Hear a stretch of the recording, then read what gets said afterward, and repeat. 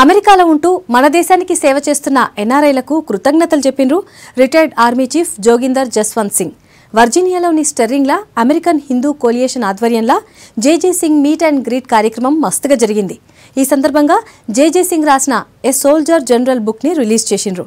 ఈ బుక్ అమ్మకాలతోటి వచ్చే పైసల్ని సైనిక అమరవీరుల కుటుంబ సంక్షేమానికి ఖర్చు పెడతామన్నారు జేజే సింగ్. ఈ కార్యక్రమంలో నేపాల్ రాయబారి అరుణ్ కూడా పాల్గొన్నారు. ఈరోజు ఇక్కడ జనరల్ జేజే సింగ్ యొక్క book release and sign ceremony అయింది.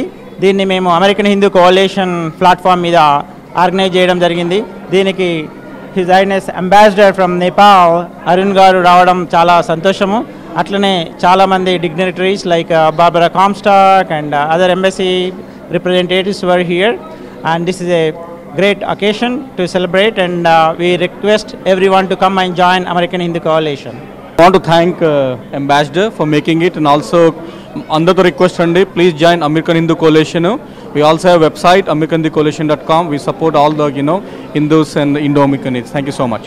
I want to congratulate the viewers of V6. I think it's a great event today hosted by American Hindu Coalition. I wish them great success and we had General JJ Singh here who's a decorated Indian soldier and I thank him for his service and I want to hear more about how we can strengthen US-India relationship.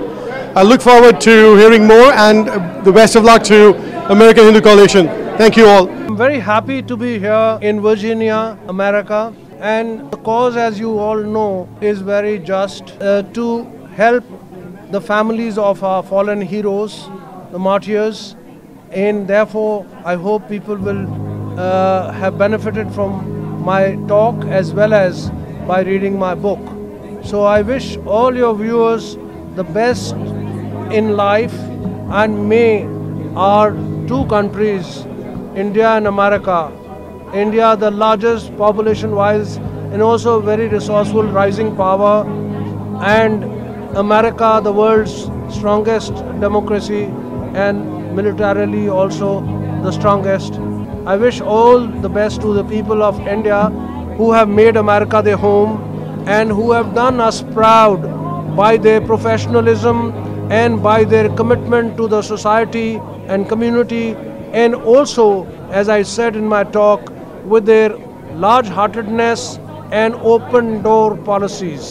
They are welcoming anybody at any time, whether he's a doctor or an engineer or a professor.